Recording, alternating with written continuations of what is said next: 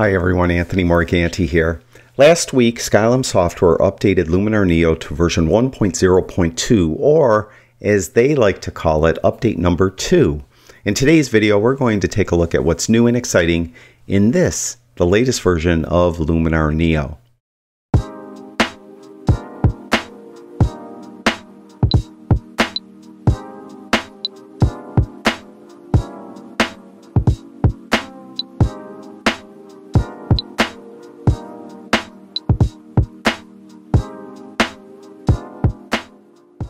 Before I begin, let me mention something very quickly.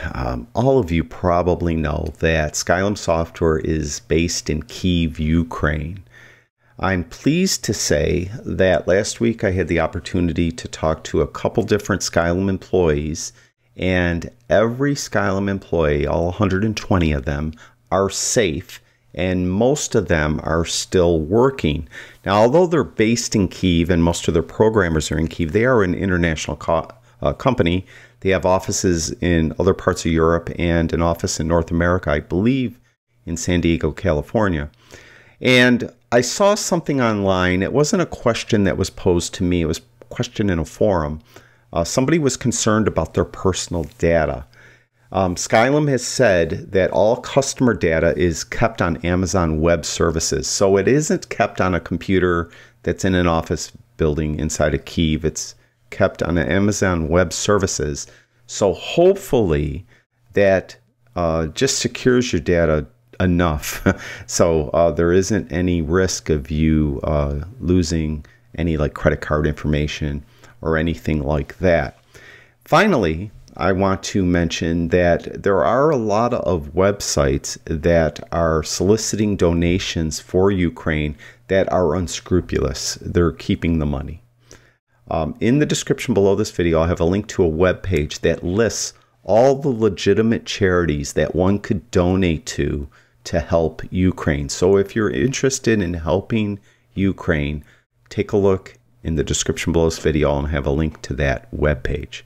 Now, let's talk about this update. I mentioned it's version 1.0.2, or as they like to call it, update 2. It does have some new things in it. Nothing, earth-shattering or groundbreaking, but it is an incremental update to Luminar Neo, and it has things that we really do need.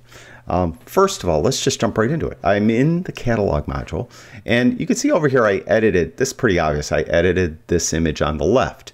You now could sync or copy your edits from one image to another image. So I have this one edited. I'm going to hold the Command key on my Mac and click this image right next to it. It's a Control key on a PC, so they're both active or selected.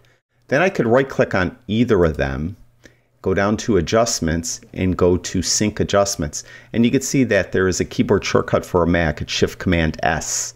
I'm thinking on a PC it would be Shift Control S. Correct me if I'm wrong in the description below or in the comments below. But they have also, one of the parts of this update is they've added several new keyboard shortcuts, not only new functionality. So the sync adjustment is new functionality. And then when I do that, it will copy the edits that I did to that first image over to the second image. You also could get to sync edits from the image menu at the top. So image, adjustments, sync adjustments. And you could see you could copy and paste adjustments as well. And from the same menu item, you could revert to the original. That's a reset. So if you need to reset. So that is new in this version of Luminar Neo. And you don't have to do just one image. You could have selected a number of images in your catalog, and it will sync the adjustments to the first image that was selected. So that is new. The other thing is they've added transform tools. Let's go to this image, go to the edit panel.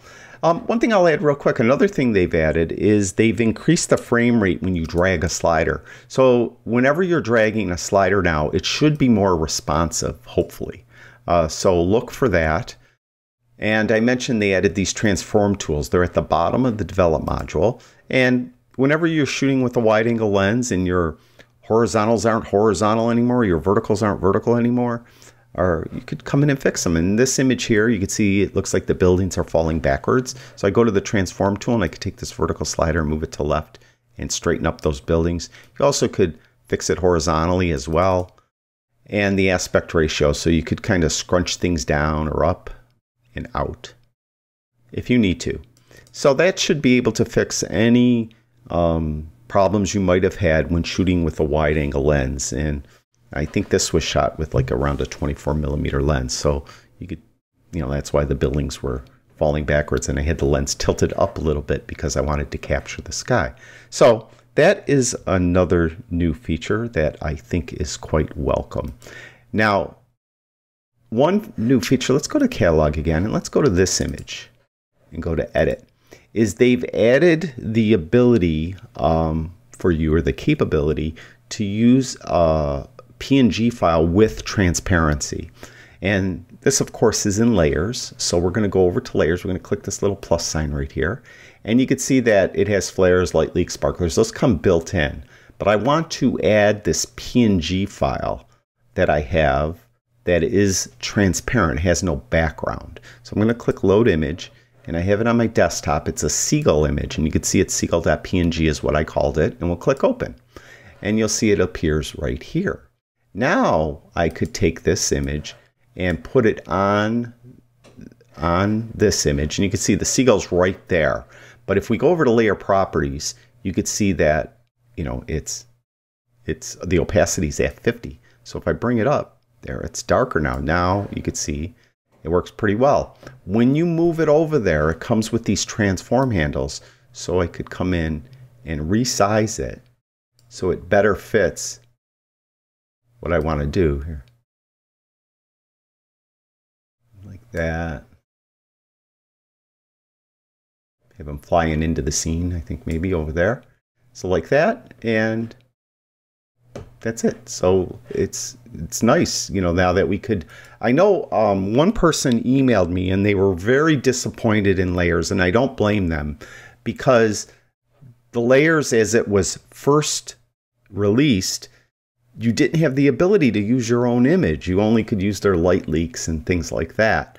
And it really wasn't true layers functionality. Now, admittedly, it's not full layers yet, but at least they're working towards that goal of getting full layers capability. And this ability to use your own images and be able to use a PNG image with transparency is a big step towards that end. And now you could do composites like this. So that is really what's new. They, of course, have they've fixed some bugs, and I think I don't have obviously have a Windows computer.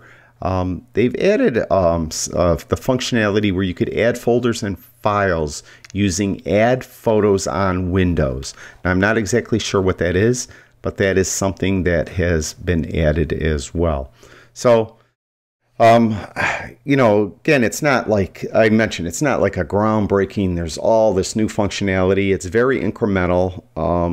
I'm happy they did it. I'm happy they're all, well, their families are well, and they're still working. They're able to work. From what I understand, there are some employees that can't work for whatever reason. Maybe they're in the Army. Maybe they're serving the military for whatever reason. Skylum is paying them, so that's good. So hopefully, this comes to a peaceful ending, so that everyone could go on and live a good life.